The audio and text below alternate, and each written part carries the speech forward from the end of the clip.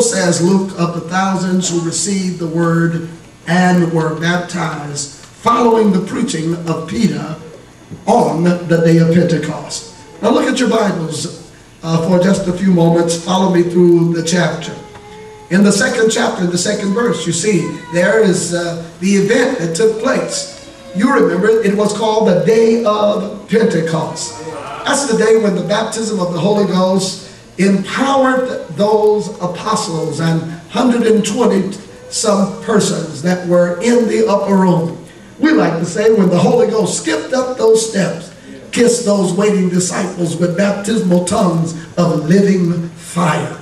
And they began to speak in other tongues as the Spirit of God gave them utterances. Full of wine. But in the 14th verse, you have Peter's response to those who were watching and in amazement.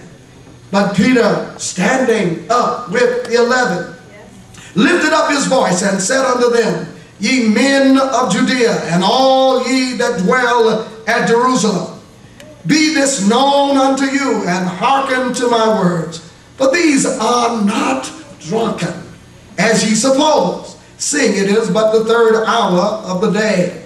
But this is that. Somebody say, this is that. Now this is that. You could really point to this at some point during the service today, when the Holy Ghost came in this room and people began to magnify and praise his name. You could look at somebody and say, this is that. In other words, this is the same that was in the scripture. Now if you don't have this, you won't understand that. I don't hear nobody talking to me, because this is that. Now a lot of people are dry and lifeless, cold, dead, and insipid, sit in church like they've been baptized in prune juice and smothered in lemon sauce. Look at your neighbor and ask them, do you have this? If you have this, you'll understand that. Now what are we talking about? We're talking about the baptism in the Holy Ghost. We're talking about an expression of a Pentecostal manifestation as God moves upon his people. Oh Lord, deliver me from cold, dead, dry churches. Deliver me from churches, they've gotten like the old church used to be. Some of them used to sell chicken dinners, and they used to sell ice cream. And nothing wrong with that if that's a means of just being of service to the people and creating fellowship among groups where they sell these dinners and sell this ice cream.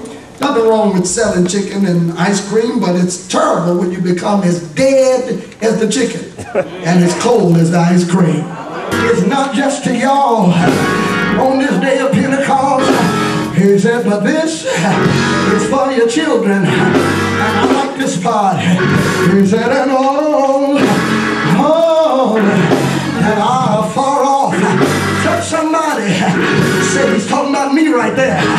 He was saying the Holy Ghost is not just for this age, but the many in 2007 that haven't come yet.